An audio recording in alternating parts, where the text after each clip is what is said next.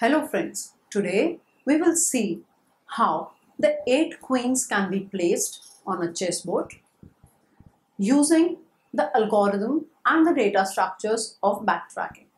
First of all, what is backtracking? Backtracking is nothing but if I have a solution which needs to be redefined at one particular stage, then I need to reconsider the previous decision that is taken. That is, I don't have a considerate amount of options available to me so that I can make a perfect choice. The options which are available are many and I have to choose the best one out of it. When I choose on our presumptions the best option, and it leads to further more questions, and if those questions that we have taken or those choices that we have made don't lead us to the best possible solution, then we backtrack our choices. That is how the backtracking works. Now here we'll consider few examples of where the backtracking can be implemented, and the first of the backtracking examples can be 8 queens as we consider, or a maze game problem where I have to reach out at a particular successful position in a game of maze. Now, backtracking maze is a very simple example of a situation where I have to make a choice. Now, backtracking is a technique to solve a problem with a large search space by systematically trying and eliminating the possibilities. So, we do backtracking where we know that in a systematic manner I can get a possible solution, and if that solution of choices is not perfect, it leads to failure, then we retrack them so that we get a successful output. So a standard example of backtracking would be going through a maze. At some point of maze you might have two options whether I can go in the direction of left or right. Now in this, which direction I have to go? So for the game of maze, here I have two options. This is a junction at a maze as I enter, and to this junction, if you see, I will enter at a position here, and to this position I will have to find out at which location I can go. Either I can go straight or I can go down. So I can either have a portion A where I can go, or I can have a portion B where I can go. So at that junction when I enter the maze, I need to find a solution. Whether going to a portion A is a correct answer or going to a portion B is the correct solution. So the choice has to be made. Once we make the choice at this particular junction, it will lead us to many more questions and to many more choices. Now what we see next is, if I keep this over here and if I switch a little on option A, portion A or portion B, one strategy would be to try going through portion A of the maze. If we get stuck before you find your way, we then backtrack to this particular junction. So the point of backtracking for us will be this particular junction from where we separated out into two options, that is portion A and portion B. Now what happens next? At this point in time where you know that portion A will not lead you out of the maze, then what do? You come back to this junction, and from this junction we then have to start searching in portion B. So somewhere in portion B we'll find a solution where it will lead us out of the maze game. So clearly at one particular junction in the maze, what will happen? Here at this junction we had two options. That is, I can either go to portion A or I can go to portion B. But there can be a junction where I can have three options. Now what should we do then? As you see over here, when I lead to this junction, I have three options. I can go to A, I can go to B, and I can even go to C. So what has happened? When I reach this particular junction, my choices have increased. Now, after reaching this junction, we considered that till this point in my junction, whatever I have traversed is the correct option. Now, what happens after this? I have to choose one of it from A, B and C. So the backtracking strategy says to try each choice one after another. Whether if I go from A, whether it will lead me out of the maze, or if I go to B, will it lead me out of the maze? If not, then I have to come back to the junction so that it takes me out of the maze. So what happens? Like a small child, we play with a paper and a pencil to try our way path out of the maze. Same way, we have to design an algorithm which will be a recursive algorithm so that we can find our paths out of the maze. So backtracking here will help us getting out of the maze algorithm so that whenever we need to retrack, we need to have a point of retraction. So junction are the points where we need to retrack ourselves. So what happens? If you get stuck, backtrack to the junction and try the next choice. That is what we explained, that if you cannot get out of the maze from point A, then we backtrack to the junction, we try point B. If we're not able to get out from B, then we backtrack to junction again and we get out at C. So this is how my backtracking will work. So at this junction, when A, B, C are there, and then I get, and if you try all the choices and never found a way out, then there is no solution to that particular maze. So what happens is, there is something which went wrong in which you made a choice at a previous junction. So either you can backtrack the whole thing, or even if backtracking the whole thing does not lead you out of the maze, then there is actually some problem to this particular solution of the maze. So we can say that the solution to this particular maze problem does not exist. So which means that the real world problem that we took need to have some additional requirements for us to give a real world solution to be out of maze. Maybe while designing, the person designer forgot to give a particular path to reach us out of the maze. So this is how the backtracking maze is going to work. Now let's take an example of backtracking queen. Now backtracking 8 queens is a simple example where I need to place 8 queens on a chessboard of the size 8 by 8, that is in the 64 pieces of my chessboard. I need to place 8 queens, and all those 8 queens should be placed in such a manner that one queen does not cut the path of the other queen. As we all know, the queens have a capacity or the capability to move throughout the board. They can move straight, they can move horizontal, they can move across. So we need to place the 8 queens on the chessboard in such a manner that they do not cut the paths of each other. So the backtracking plays a very essential and important role in the backtracking in placing the 8 queens. Find an arrangement for 8 queens on a single chessboard such that no 2 queens are attacking each other or crossing each other's path. Now, this is one arrangement that can be seen for 8 queens to be placed on a chessboard, where each queen does not cut the path of the other queen. So that means one queen does not attack the other queen. As queens, we said, has a capacity to move in all the 4 directions. So how do we do it? In chess, queen can move in all the way down any row, column or diagonal so long as no pieces are on the way. Due to the first restrictions, it's clear that each row and each column on the board will have exactly one queen. If I take this as my board and if I place this on my board, then what happens is this queen is in row 1, column 1, and it does not cross each other's path. So what do? The backtracking strategy is as follows. Place the queen on the first available square of the row 1.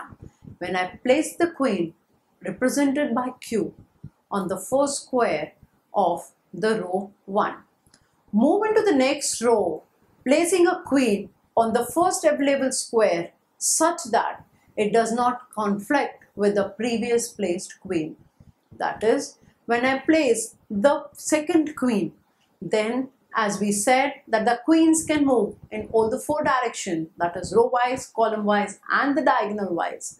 So what happens when I place the next queen? It should not attack the previous queen. So I place the second queen in this particular location. Now again, when I consider this, I have to place my third queen. So third queen is placed in such a manner that again it does not attack the first and the second queen. So we place the fourth queen, and then in this way the four queens are placed. But when we consider placing the fifth queen, it can also be placed. But when I consider placing a sixth queen, it becomes little difficult as all the parts are covered by my previous queens. When I place my fifth queen, what happens is, when I say I place my fifth queen over here, then what happens? I cannot place my any other queens further. So if I cannot place my any other queens further, I have to start backtracking. So I change the position of my fifth queen from this location to the last one. And then we continue backtracking so that there are no more conflicts. Continue in this fashion until we solve the problem, or if we get stuck, then we have to backtrack. When you get stuck, remove the queen and go to a place where you got you, and until you get a row where there is another valid square to try.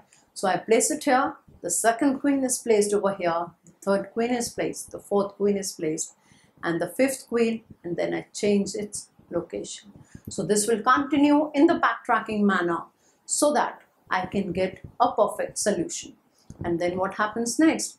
When we carry out the backtracking, an easy way to visualize what is going on in the tree that shows all the different possibilities that have been tried. Now this is a possibility which is going to happen for backtracking of 4 queen. That is, on a 4x4 chessboard, I need to place 4 queens on the table. On the board, we will show a visual representation of solving 4 queens problem, that is, placing 4 queens on a 4x4 row or a 4x4 board where no two attack each other. So what happens? The neat thing about coding a backtracking is that it can be done recursively without having to do all the bookkeeping at once. So what we do, we will keep track of all the things that we've been doing so that I can place all the 8 queens or 4 queens at a proper place on my chessboard. Instead, the stack or the recursive calls does most of the bookkeeping work, and this recursion will lead to a systematic behavior, keeping track of which queen we have placed and which combinations we have done. So in the recursion, in the stack, all the spaces, all the data structures will be stored so that it can lead us to a dynamic issue. Now, this is a simple code which can be solved for a 8 queens problem.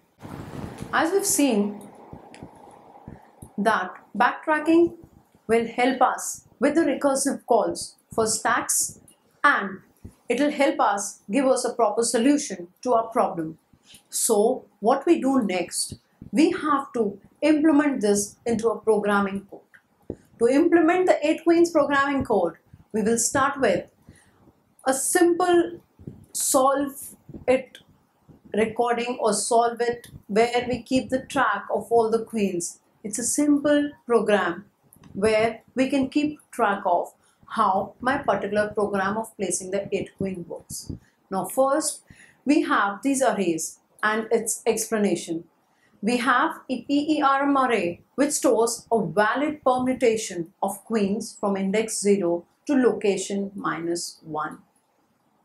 As we're starting the array with 0, it is an 8 by 8 matrix where my queens are saved. As we are starting from 0, so it will be from 0 to 7 and not 0 to 8. If we say 0 to 8, then my matrix is becoming of the size 9 by 9. So we take it location minus 1. If my location is 3, then it should be 2 because I'm starting my array size from 0. Location is the column where we're placing the next queen. And used list keeps track of the rows in which the queens are the place where queens are already being placed. So these three are the major arrays that we're going to use to implement the 8 queens problem or placing of 8 queens using backtracking and recursion. Now, here are the simple program or the simple code statement which I'll be explaining word to word. Now, if location is equal to size, that is, if I found a solution to the problem, I print that particular thing. Then loop through the possible rows to place this particular queen. I have to continuously go into the loop to place the particular queen. And if I find a solution, then I place it. And then only try this row if it has not been used. That is, if the used list has got a value false, then only I have to go into this particular loop. If it has been used, then I will not enter into this loop. As I've declared above, that used list keeps track of the rows in which the queens are already been placed. If the queens are already being placed, then those particular rows and columns will have a status of true. So if that particular used list I of that particular row and column has a status as false, then only we will enter into this particular if loop and check if this position conflicts with any other previous queen in the diagonal. So the first one, if you see, it'll loop through to place the possible queens, and if that particular thing is free, if that row is not being used, if the statement is false, then only I enter. Otherwise, we backtrack it to this particular function so that I can go into it again and again. And check if the position does not have a conflict, then only I go to place it. I mark the queen in this row and mark the row as used, solve the next column location recursively, and unmark the rows are used so we can get all possible valid solution. If you see, in this particular loop where I enter for all the permutations and combinations of placing my 8 queens, if I have found a valid position to place this queen, I will mark that particular row. I'll place the queen and I'll mark the particular row, and I'll also mark that particular row as used, because once the queen has been placed in that row, I cannot place another queen into it. So what I do, I can place it in the same row. Another queen cannot be placed, so I'll mark that whole row as a used one. Also, the column it has been placed will be marked as used, and also the diagonals. And we solve the next column solution recursively so that I can place my next queen. If there is a conflict which is happening, then I'll unmark the row which is being used. Another common puzzle that can be solved with backtracking is known as a Sudoku puzzle. Sudoku is placing of numbers where no conflict happens when I have a maze which have 9 Sudoku puzzles and where the same number does not get repeated in the same row and the same column. So Sudoku puzzle also works on the backtracking technique. So what happens is, the basic idea behind the solution is as follows. I scan the board to look for an empty square that can take the fewest possible values based on the simple game constraint. The game constraint says that in a 3 by 3 matrix, I can place the numbers from 1 to 9, and in the same row or the same column of 3 Sudoku puzzles, one in one row and one column, then I cannot have the same number which gets repeated. So I have to have these game constraints in mind so that I can keep track of the Sudoku game. If you find a square that can only be one possible value, fill it with that one value and continue in the algorithm. So this Sudoku puzzle will also follow the backtracking solution. If we cannot find a possible solution, then we backtrack, else we place the original value and continue the algorithm. Then, if no such square exists, place one of the possible numbers for that square in that number and we repeat the process. So, what happens next is the game of Sudoku, we keep trying the backtracking process till we find or we are able to place all the numbers on the Sudoku board. So, the Sudoku board will be filled with the numbers where they do not clash with each other using the formalities or using the fundamental logic behind the Sudoku puzzle. And if you ever get stuck, erase the last number placed and see if there are any other possible choices for that slot and try those next. So for the game of maze, as we have the junctions to which we backtrack for those particular points, in the game of Sudoku, we backtrack the numbers. Either we erase those numbers that we have placed for that particular game, or we also backtrack into the start of the game. As in the puzzle of Sudoku, it is never a dead end. It will always lead us to a proper real world solution. So the Sudoku game will never be a dead end game. We can always erase all the numbers and then start with initial placing of the numbers again. A final example of something that can be solved using backtracking, what we saw is maze. So maze and backtracking are important for solving any problem. From your start point, you will iterate through each possible starting move. Why we say it is a final example? Because after seeing the maze problem from the initial to 8 queens and to the Sudoku solving, we have seen that how important it is for us to do the backtracking. Backtracking always leads us to a possible solution where we can get a real world output. And this real world output in the backtracking will always help us. So from the start point, you will iterate through each possible starting move.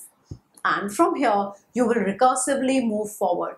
And when I recursively move forward, then what happens? I will get a perfect solution. If you ever get stuck, then the recursion takes you back to wherever you were and you try the next possible move.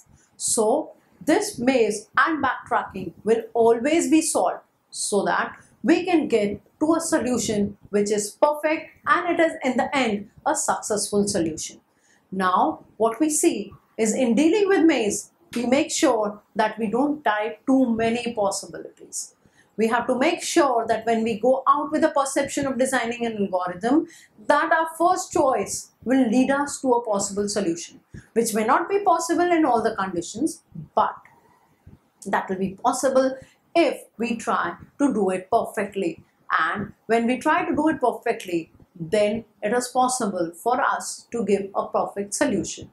And one should make a mark of all the locations in the maze that have been visited already, so that no location on the maze gets revisited twice. So we can have the junction which needs to be stored, and for that junction we need to track our solutions. If the place is already being visited, then there's no point of trying to reach the end of the maze and there again and again, as we know that particular junction is not going to lead us to a perfect problem.